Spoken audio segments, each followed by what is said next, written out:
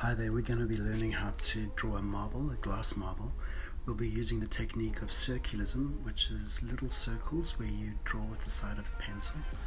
I start off with an HB pencil, working with small little circles, pressing on the side of the pencil.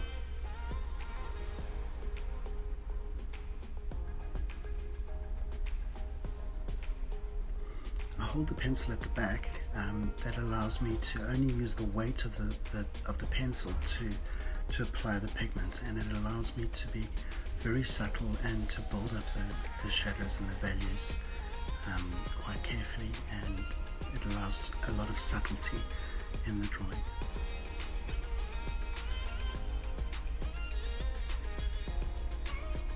Just cleaning up my highlight there with an eraser. Building up the midtones there.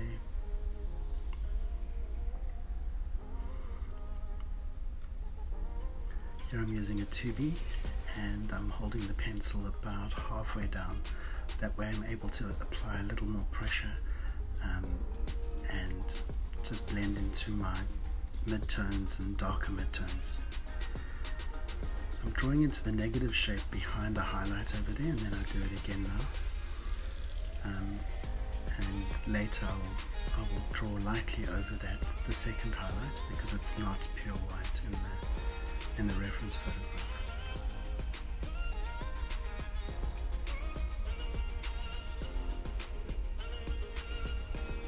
I'm still working with little circles in the marble, and then as I start working into the cast shadow, I use a more linear approach, using horizontal line to show that it's a different surface, and working around the highlight that's been projected through the marble and magnified onto the surface next to the marble.